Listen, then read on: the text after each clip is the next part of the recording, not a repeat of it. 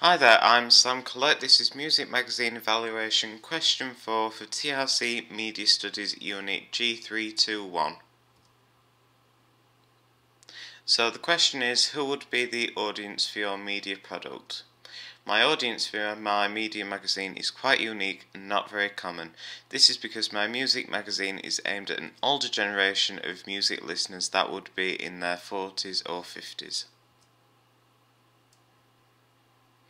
They live for the music and they have all the latest equipment to listen to retro music.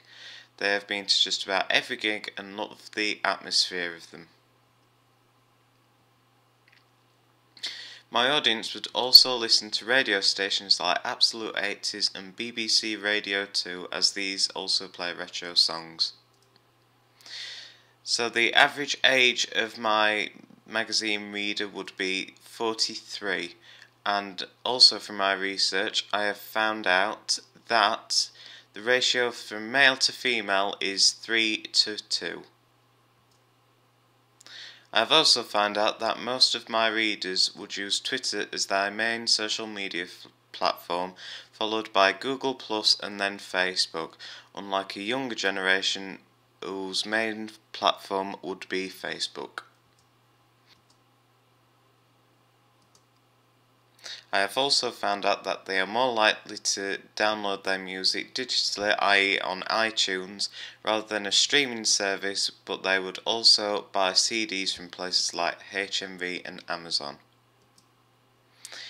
I have also learned that their favourite artists include Kraftwerk, Melissa Etheridge and the Carpenters, and that they don't like people like Outkast, Nirvana and New Boys.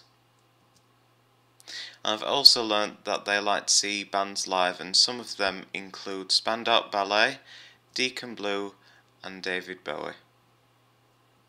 When they were younger, they used to buy magazines like NME, Smash Hits and Melody Maker, as these were all magazines that were out in their generation. These magazines are what I am trying to replicate so that my audience has a modern day Smash Hits magazine for them to relive their youth and their memories. I have also found out that in their spare time, men tend to go to sporting events like football or basketball, and that women like to go shopping. And finally, from my survey, I've also found out that most of my readers are in full-time work and the rest of them are either self-employed or work part-time. This could be down to them having children, so they're either working from home or working part-time.